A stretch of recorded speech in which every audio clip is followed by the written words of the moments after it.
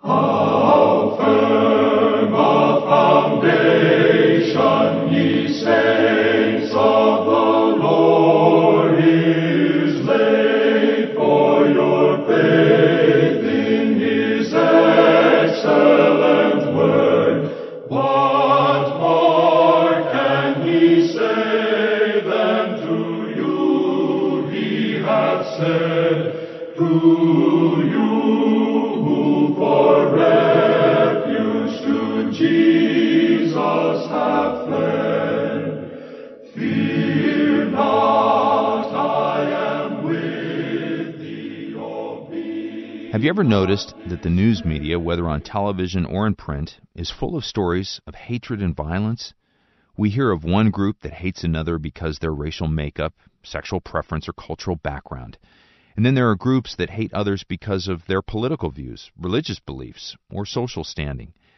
Then, on occasion, we're given stories that speak of love, hope, compassion, mercy, tenderness, courage, sacrifice, humility, or bravery. Well, these two extremes both exist in this world, which leads one to ponder the value of love and hate. We all would, without any real thought, consider love to be of great value. Love warms our hearts, and it touches our souls. We're moved by the tender touch of a mother with her child, and inspired by the sacrificial love of one willing to lose his life for another. But what about hate? Well, for most of us, hate is seen as a negative that has no real or positive value. But is that the case for all circumstances? Are there times when we should hate?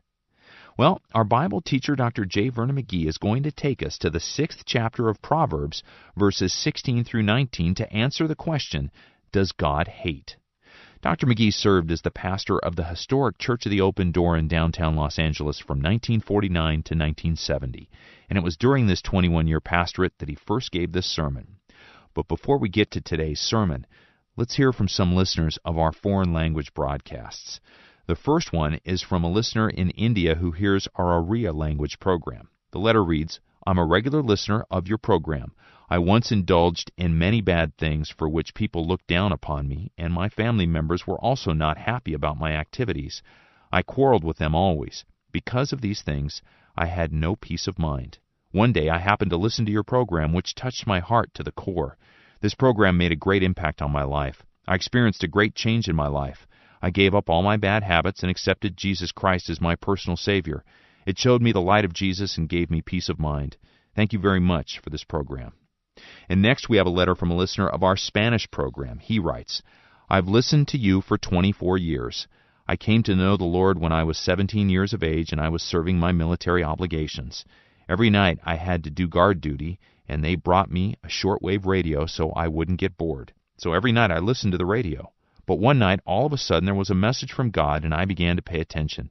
When they invited people to listen in again, I began to listen to the program every night, and that's how, by the grace of God, I had the privilege of coming to know Jesus. May God richly bless you. Now, here's a letter. This is from a couple in India who were able to hear us in the Tamil language. With the help of a friend, they wrote, My wife and I are uneducated and came to the knowledge of Christ in the year 1999. Since we are illiterate, we are unable to read the Bible and were unaware of many of the hidden treasures in the Bible till we happened to listen to your program early in the morning. This program leads us to know the truth. As the Bible says, the truth will set you free. We are being freed from the lust of the world. We are listening to your message every day, and we take down notes and meditate upon them. We are grateful to the Lord who teaches us through your program. Blessed be the name of the Lord. And finally, let's hear from a young Berber man who listens to the broadcast in the North African language of Kabyle. He writes, I'm a young man, age 20, and I am a student. One night I happened to come across your program. While listening, I was able to clarify several misconceptions of mine concerning the Christian faith. There are some Christians in my village that I spoke to regarding the Christian faith. They have greatly encouraged me to continue my search for God's truth. I asked them about your program, and they spoke very highly of it. I want to change my life for the better. Well, will you pray for this young man as he searches the Scriptures for the truth about the salvation found only in Jesus Christ? And will you also pray for those who are listening to the radio program by God's grace, who hear through the Bible radio in their own language? As we heard from these listeners, many people are not looking for us on the radio, but they find us, as they say, by accident. And they need our prayers, as God uses this ministry to touch their lives. So we sure hope that you'll remember to pray for the effective work of the gospel as we take it to the world in over 100 languages and dialects. And now let's pray. Heavenly Father, we ask that you would bless your word as it goes out today. May it touch the lives of all who hear it. In Jesus' name, amen. Our subject today is, does God hate? Does God hate? This seems to be a comparatively easy question to answer, because one of the definitions of God is love. Since that is true, then it would be impossible for him to hate, for he is love. Furthermore, what would he hate and who would he hate in his universe? Now, this type of reasoning is a bit of sophistry that is certainly not satisfactory at all, and it does not adequately take in the Scripture in this particular subject. Fact of the matter is, it's using the old philosophical method, the deductive method of the syllogism. There is a major premise and a minor premise and a conclusion. The major premise here is God is love. The minor premise is love is the opposite of hate. Both are true. And the conclusion, therefore, is God does not hate. May I say to you that conclusion is faulty, it's fatuous, fallacious, and foolish, because you can move that down to the human plane today, and it's impossible today for a human being to love someone or something without hating the opposite. You love your child. You certainly, by the same token, will hate the fever that's racking the body of that precious little one. And if a mad dog should come into your yard frothing at the mouth, you would not permit your child to go and pat the dog on the head, though you have no antipathy against dogs. You may even belong to the Society for the Prevention of Cruelty to Animals, but that mad dog you hate if it's going to bite your child. You'd have to if you love your child. Love always requires the opposite.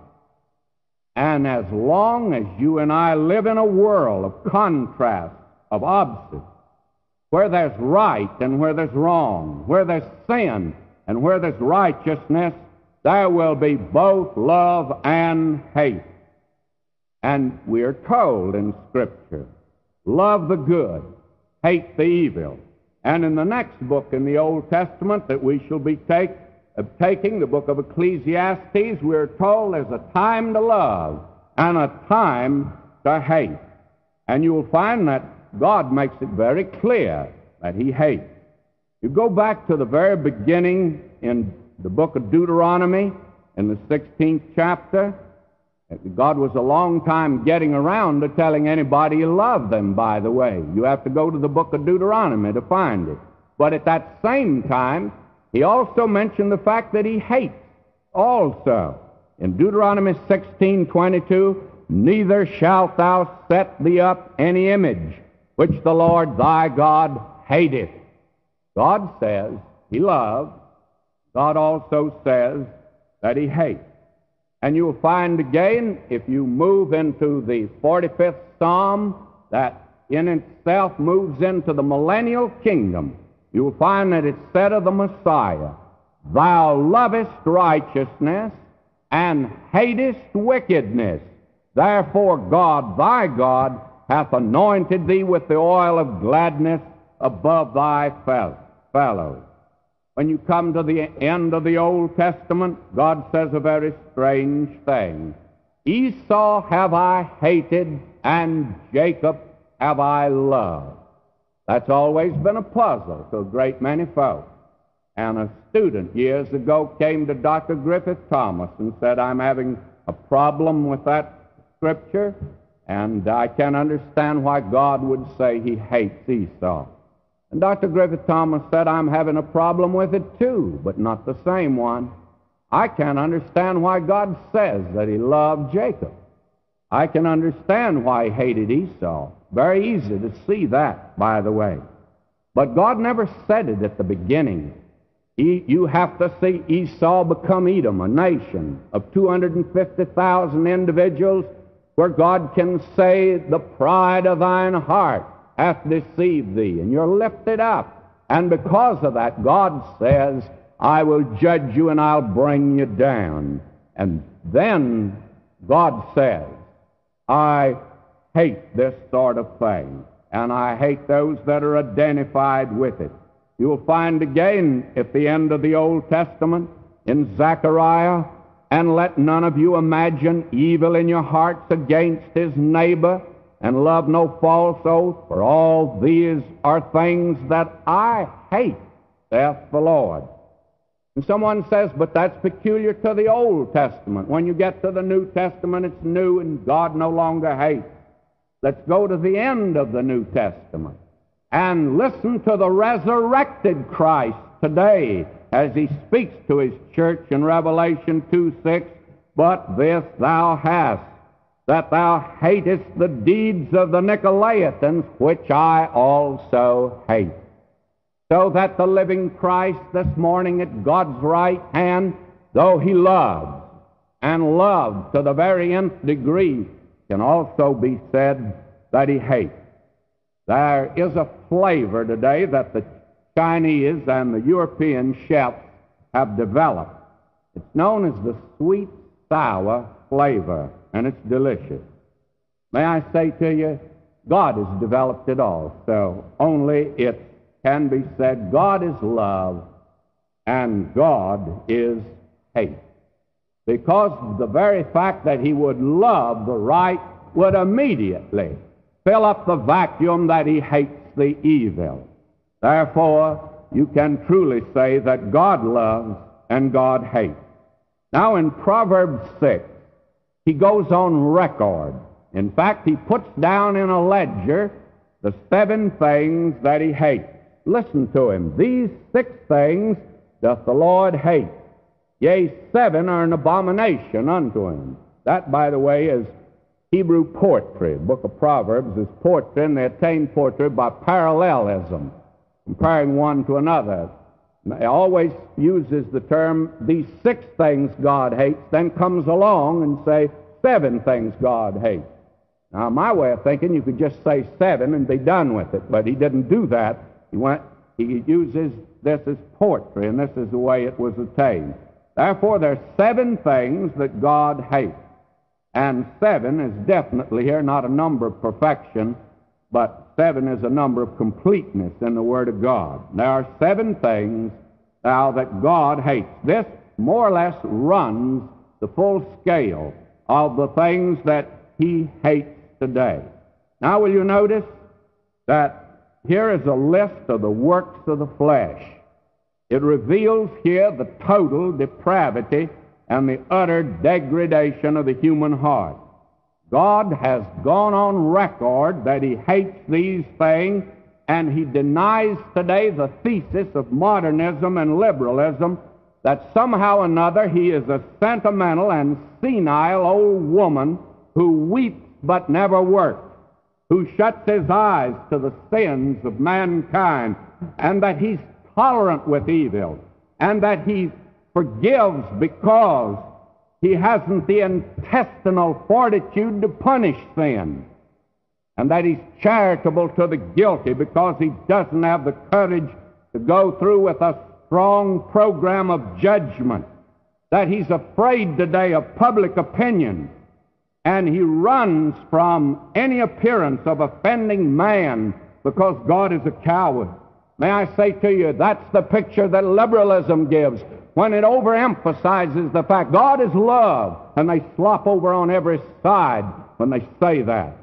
May I say to you, God is love, and we'll not lower the flag one whit from that standard, and it's a high standard.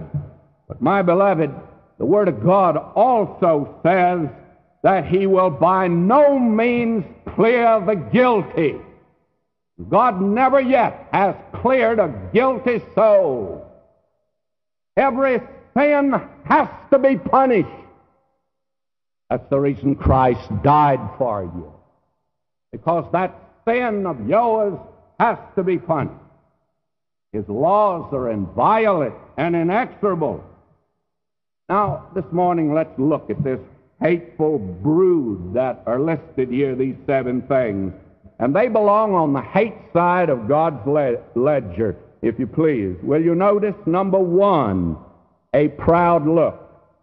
That's number 1 on God's hate list. You can translate that a little differently. Eyes of loftiness. It's that which overvalues self and undervalues the man next to you. It was Quarles years ago who made this statement concerning this particular item. As thou desirest the love of God and man, beware of pride. It is a tumor in the mind that breaks and poisons all thy actions. It is a worm in thy treasure which eats and ruins thy estate. It loves no man, is believed of no man. It disparages virtue in another by detraction. It's the friend of the flatterer, the mother of envy, and the devil of mankind. It hates superiors. It scorns inferiors. It owns no equals. In short, till thou hate it, God hates thee.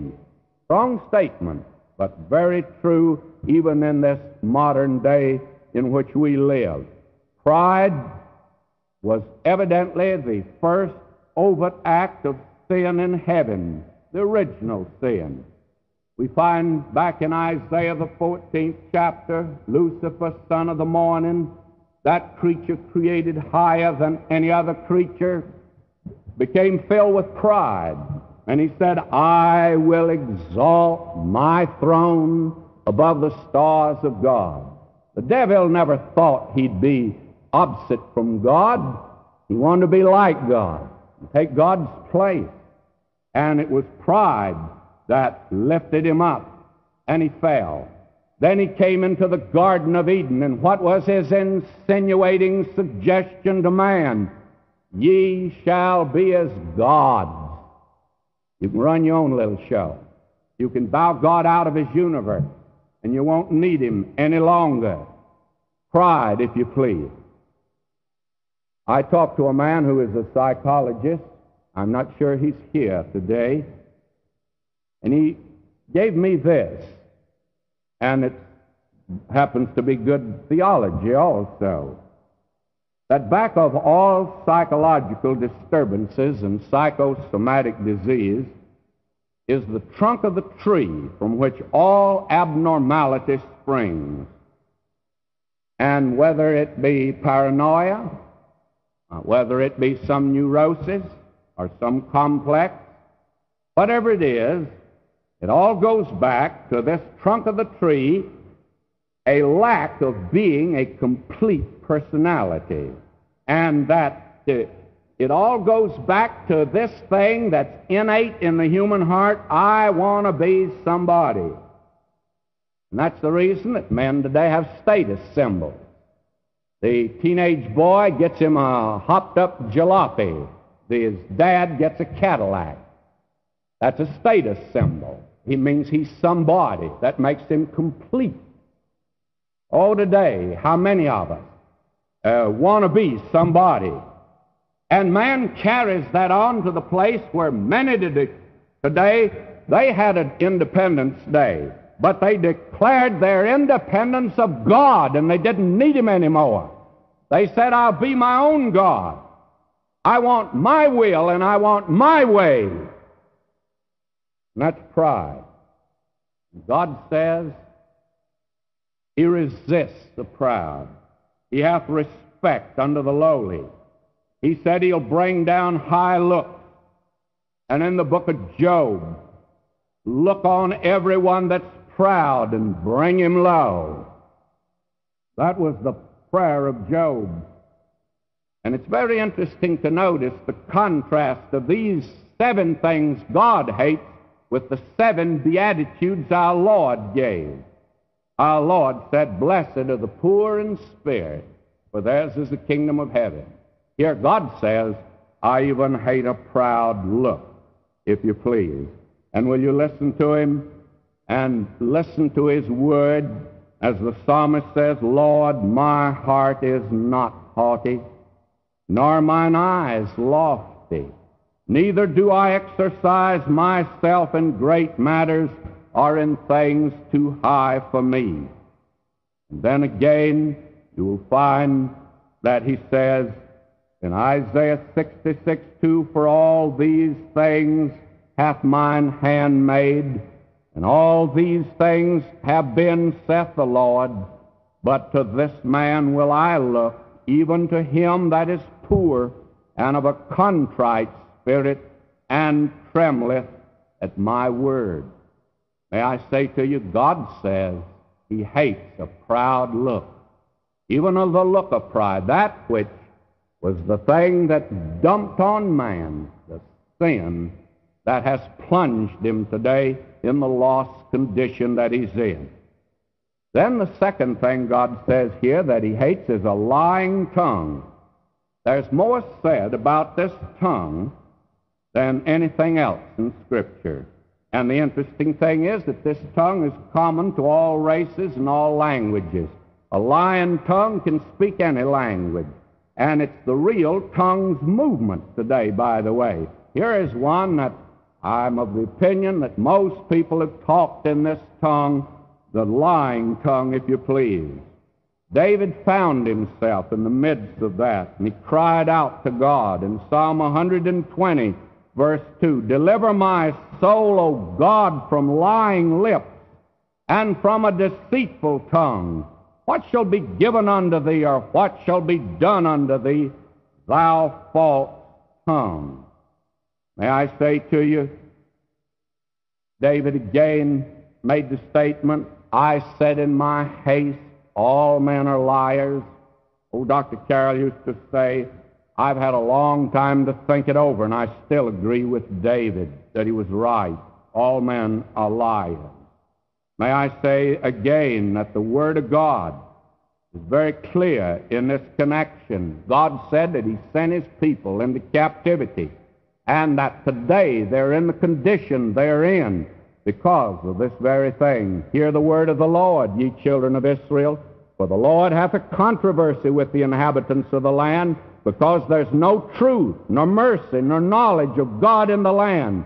By swearing and lying and killing and stealing and committing adultery, they break out, and blood toucheth blood. Therefore shall the land mourn, and every one that dwelleth therein shall languish."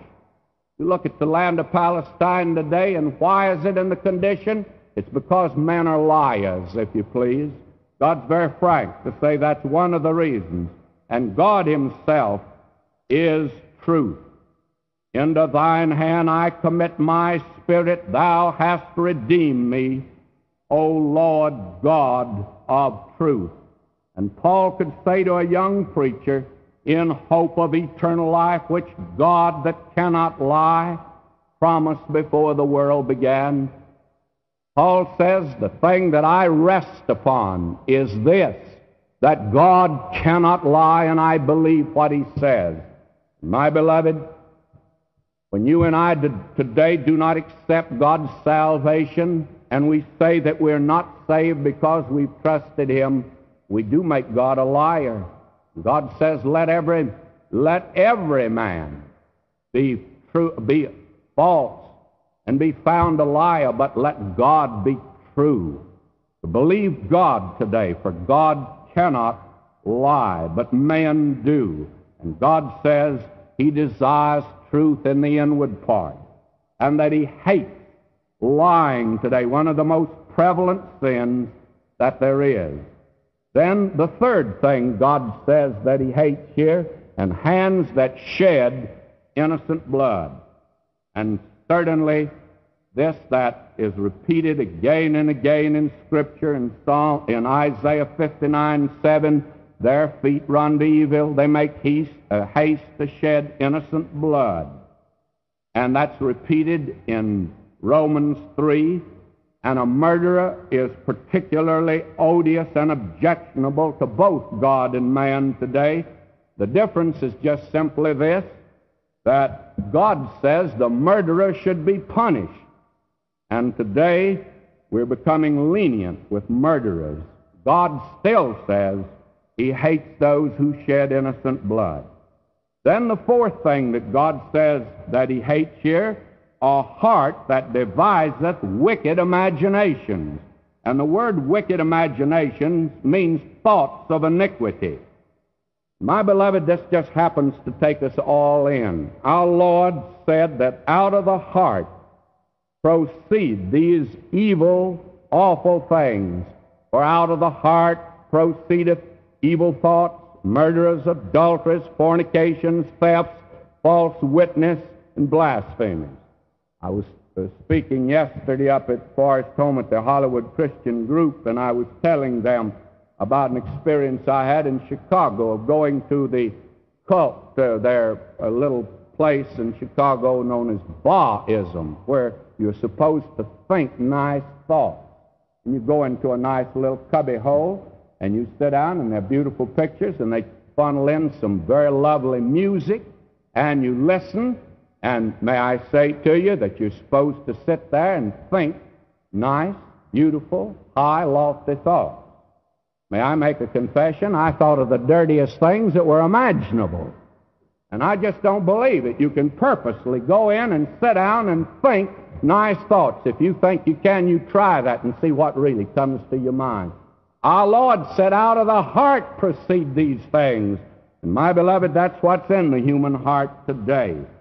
It is the picture of man. Have you ever noticed that He's giving here the anatomy of evil and iniquity? Eyes that are proud, tongues that lie, hands that shed, and now He says, a heart that deviseth wicked imagination. And the next thing will be the feet, if you please. And will you notice the next thing that He says here? Feet that are quick to run to mischief. The heart blazes the trail that the feet follow. And again, Isaiah 59 says, their feet run to evil.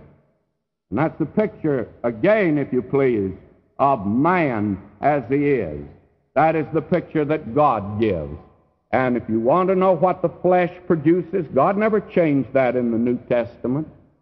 Here is what comes out of the old nature that you and I have.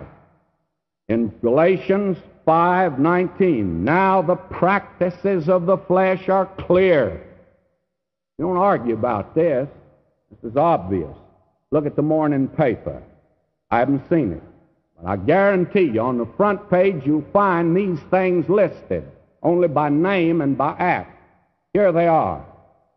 They are immorality, impurity, indecency, idolatry, sorcery, enmity, strife, jealousy, anger, selfishness, divisions, haughty spirit, envy, drunkenness, carousing, and the like. He didn't even name them all. He got tired of looking at that evil lot, and he stopped. He says, there are others that I'm not even naming here. And these are the things our Lord says come out of the human heart.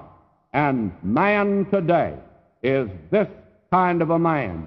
You come to the end of the book of Revelation, and you see the New Jerusalem, and God says that in that city, but the fearful and unbelieving and the abominable and murderers and whoremongers and sorcerers and idolaters and all liars shall have their part in the lake which burneth with fire and brimstone, which is the second death. So that it's very clear from the Word of God that God never changed His mind about hating these things at all. Now the sixth thing that He mentions here is a false witness that speaketh lies. And again we are seeing that today. And very simply, he goes over that again and again in the book of Proverbs. In the 14th chapter, verse 5, a faithful witness will not lie, but a false witness will utter lies. Perjury, if you please. And how many people today are willing to perjure themselves? The seventh and the last one that he mentions and he that soweth discord among brethren. I did not take time to do this, and I'm confident it can be done, that you can take these 7, put them down by the 7 Beatitudes, and you'll find each one is a contrast. I did note this one was, he that soweth discord among brethren, and over against that the Lord said, blessed are the peacemakers, if you please. And that doesn't mean world peacemakers, the United Nations. It means peace among brethren down here. Now, this is the lot that we've gone over. 7 awful, terrible things that come out of the human heart. This is a hateful brood. Now, I'm sure that many of you, as you sat there this morning, you squirmed a little. And the reason that you did, because you see yourself in this mirror. And I'm sure that some, by way of self-defense, are saying, well, we're coming today to the Lord's table. And when you come to the Lord's table, you're not supposed to look at yourself. True. This table here sets forth his death. The bread speaks of his body that was broken, and that wine will speak of his blood that was shed. And we're to think on him. And somebody says, then why do you talk about these things? I'll tell you why. Because I have a question. Why did he die? Because I'm this kind of a person. And because you are that kind of a person. If God did not hate these things, and if you and I were not this kind of a person, Christ would never have died. So when you and I come today to this table, we need to recognize that the reason he died was not because the religious rulers had him arrested and brought false charges against him, and it's not because the Romans crucified him on a Roman cross, but that the reason that he died for you and he died for me. And the reason he died is because we are not fit for heaven as we are. He has to make us fit. He must forgive us our sin.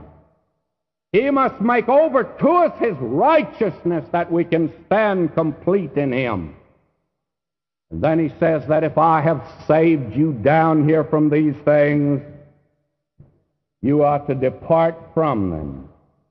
You listen to Paul as he writes to the Ephesians, this I say therefore and testify in the Lord, that ye henceforth walk not as other Gentiles walk, in the vanity of their mind, having the understanding darkened, being alienated from the life of God through the ignorance that's in them, because of the blindness of their heart, who being past feeling have given themselves over unto lasciviousness, to work all uncleanness with greediness. But ye have not so learned Christ. If so be that ye have heard him and have been taught by him, as the truth is in Jesus. Now listen to him. That ye put off concerning the former conversation the old man, which is corrupt according to the deceitful lust, and be renewed in the spirit of your mind, and that ye put on the new man, which after God is created in righteousness and true holiness. Wherefore, putting away lying, speak the truth, every man with his neighbor, for we are members one of another. Be ye angry and sin not. Let not the sun go down upon your wrath, neither give place to the devil. Let him that stole steal no more, but rather let him labor, working with his hands the thing which is good, that he may have to give to him that needeth. Let no corrupt communication proceed out of your mouth, but that which is good to the use of edifying, that it may minister grace unto the hearers. Does your conversation during the week point men to God? If anybody stepped up and listened to you talk in your place of business, or in the classroom, or on the street, would they be pointed to God, or would they be turned away from God? He says that it may minister grace unto the hearers, and grieve not the Holy Spirit of God. What grieves the Holy Spirit of God? These are the things that grieves the Holy Spirit of God if a child of God engages in them today, whereby ye are sealed unto the day of redemption. Let all bitterness and wrath and anger and clamor and evil speaking be put away from you with all malice. Be ye kind one to another, tender-hearted, forgiving one another, even as God, for Christ's sake, hath forgiven you.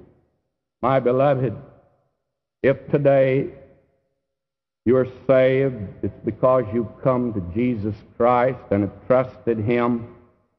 And if you are saved today, you are in Christ.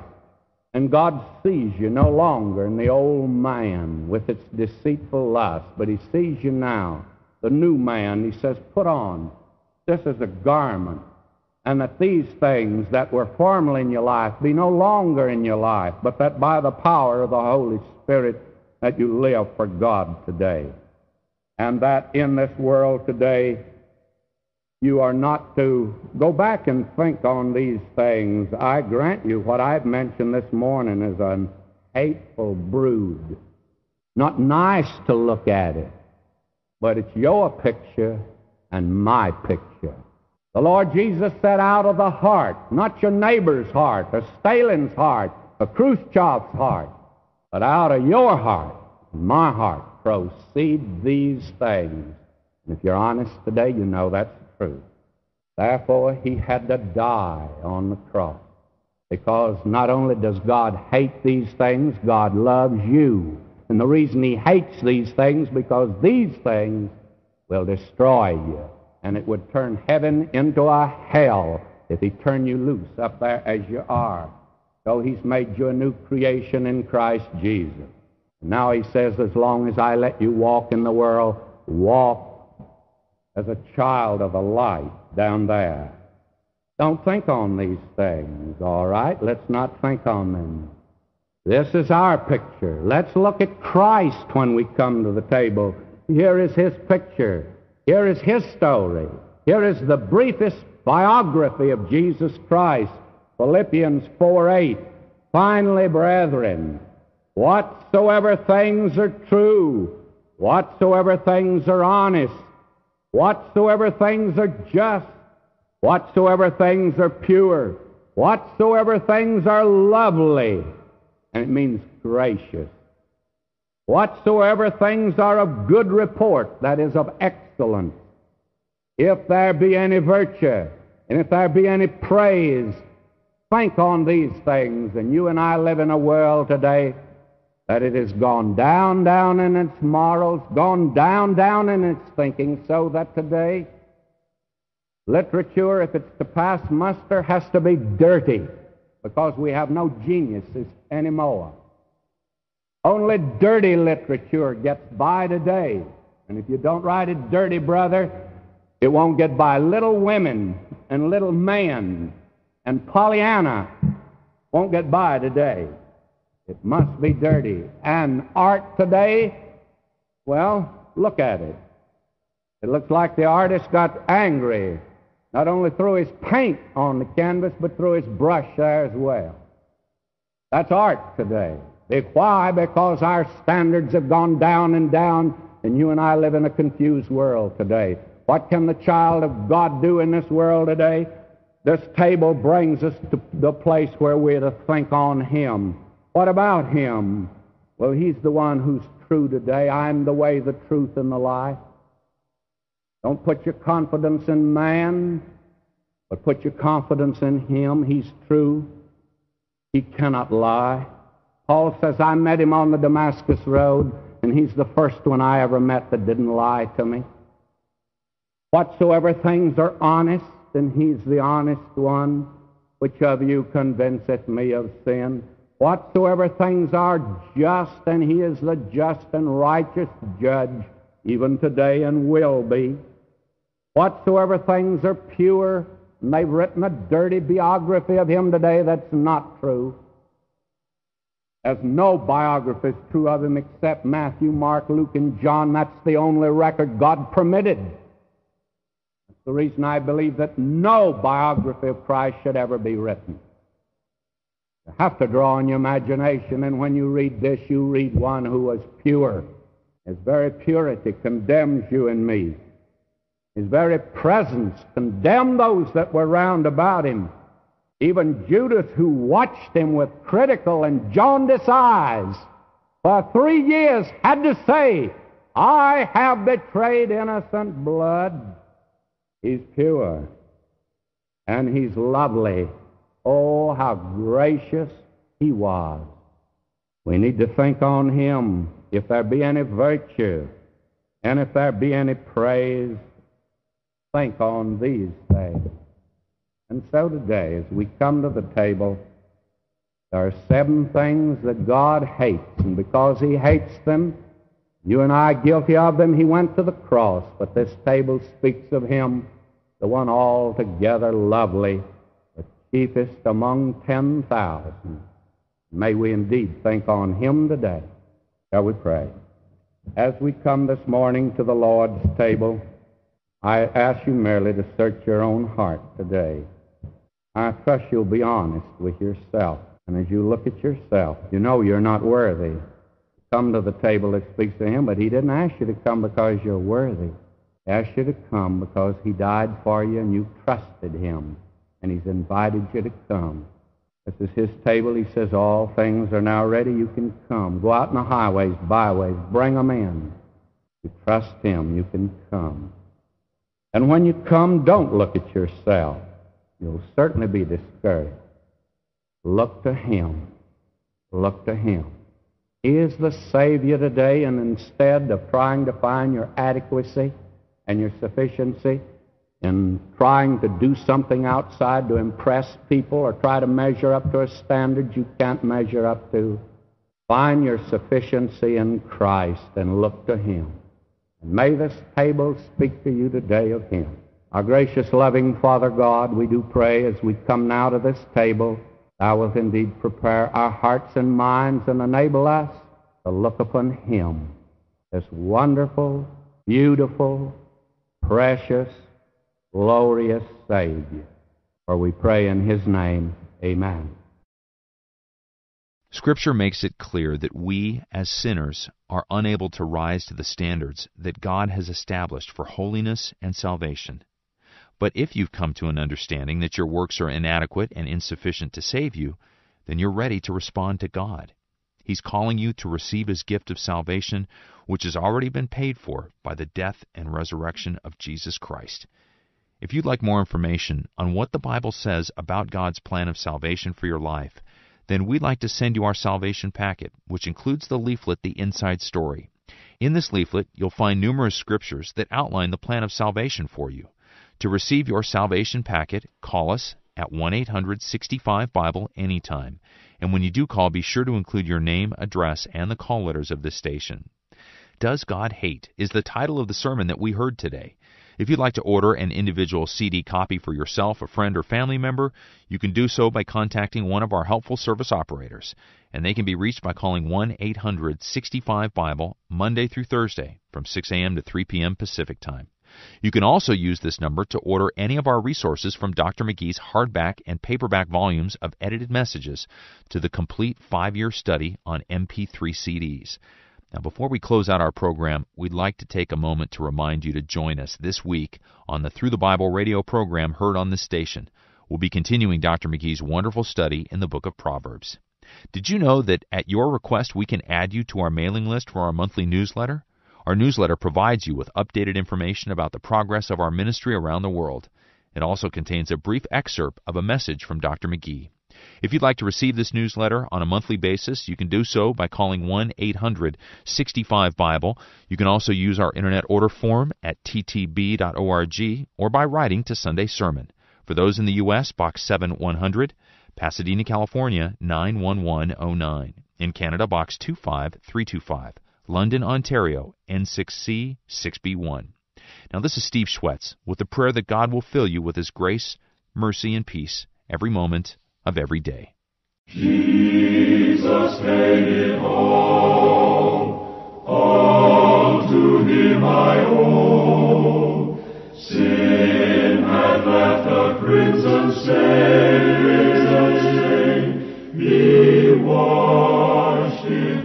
This program has been brought to you by the faithful friends and supporters of Through the Bible Radio Network.